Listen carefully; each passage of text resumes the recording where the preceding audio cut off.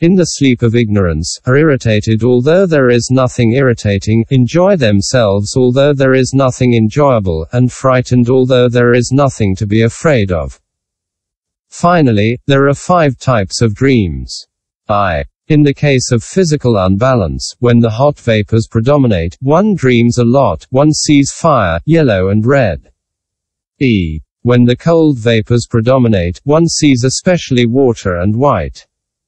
E. When the windy vapors predominate, one sees particularly flights of birds and black.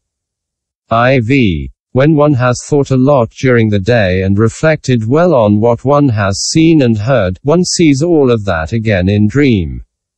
V. Finally, the gods send dreams to teach about future events. These 5 types of dreams are all without reality. They are false visions. It is the same for people who are awake. Beings who are in the 5 destinies see the Atman in 4 ways because of their material visions. I. The form aggregate is the Atman. E. Form belongs to the self, to the me. E. In the Atman, there is Rupa. IV. In Rupa, there is Atman. What they say here about Rupa they also apply to feeling, perception, the formations and consciousness. This makes 4 times 5 equals 20 ways of considering Atman. But when they have found the path and true wisdom has awakened them, they know that this so-called Atman has no reality. Question. You should not say that the dream has no reality. Why? Because every mind depends on causes and conditions in order to be produced, and, in the dream, consciousness has all sorts of conditions. Without these conditions, how could consciousness arise? Answer. It's nothing of the sort. In dream, we see something although we should not see it. We see, for example, a human head with horns or dead bodies flying through space. Actually, people do not have horns and dead bodies do not fly. Thus the dream has no reality. Question. But human heads really exist, and in addition, horns also exist. It is by a mental confusion that we see a human head with horns. There really is space and there really are beings that fly. It is by mental confusion that we see dead bodies that fly. It is not on account of that the dream has no reality. Answer. Even though there are truly human heads and even though there are truly horns, a human head with horns is nothing but a false vision.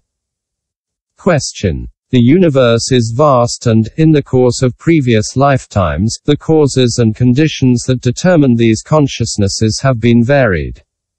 There may be strange lands where the heads of people grow horns, where the people have but 1 hand or 1 foot, or where they are but 1 foot tall, or where they have 9 heads.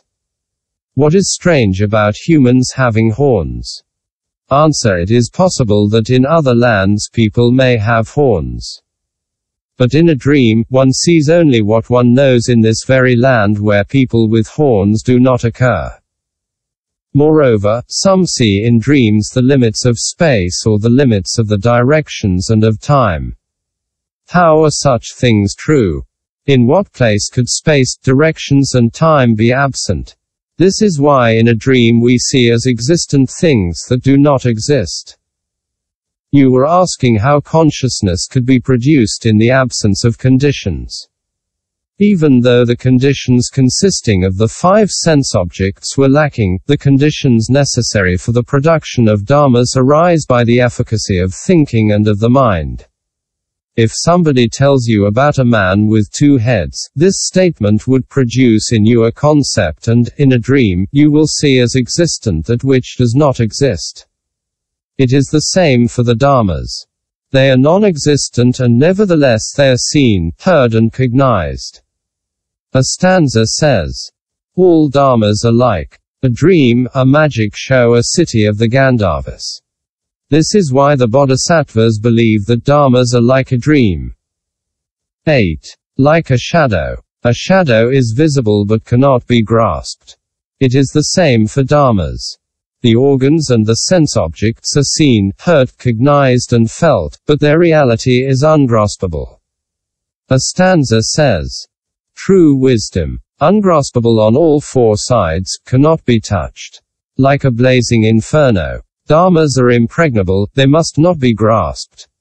Moreover, it is necessary that light be intercepted so that the shadow appears. Without this interception, the shadow would be absent. In the same way, it is necessary that the fetters and the afflictions hide the light of correct seeing so that the shadow of the Atman and of Dharmas appear. Moreover, the shadow walks when the person walks, the shadow moves when the person moves, the shadow stops when the person stops.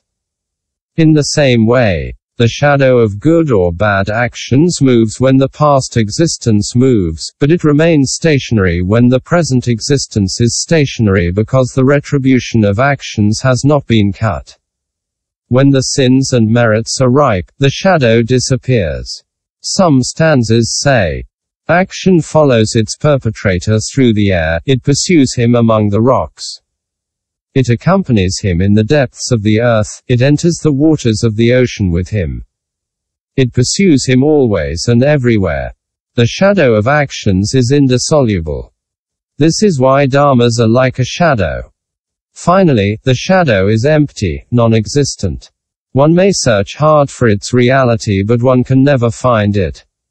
Similarly, all dharmas are empty and without reality. Question. It is not true that the shadow is empty and without reality. Why? It is said in the Apitian, Abhidharma. What is called visible? Blue, yellow, red, white, black, deep red, light blue, light and shadow. Moreover, bodily action and the three kinds of derived matter are called visible or rupayatana. Why do you say that the shadow does not exist? Furthermore, the shadow truly exists because it has causes and conditions. Its cause is the tree. Its condition is light. When these two principal factors come together, the shadow is produced. Why do you say that it does not exist? If there is no shadow, the other dharmas that also possess causes and conditions would not exist either. Finally, this shadow has a visible color. Long or short, big or small, thick or thin, crooked or straight. When the shape moves, the shadow also moves. All of that is visible. This is why the shadow must exist. Answer. The shadow is empty and non-existent. You quote a passage from the Abhidharma, but the interpretation that you give it is that of a person. People often mistreat the meaning of scriptural texts and take their inventions as reality. Thus it is said in the Pipo Cha, the atoms are subtle, indestructible and incombustible.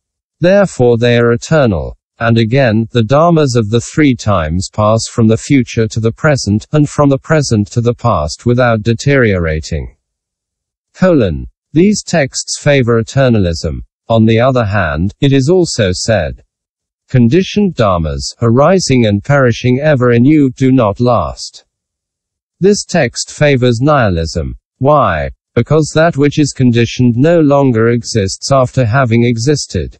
Thus in the Abhidharma, there are all sorts of statements that contradict the words of the Buddha. We cannot resort to it to establish that the shadow is a type of material dharma.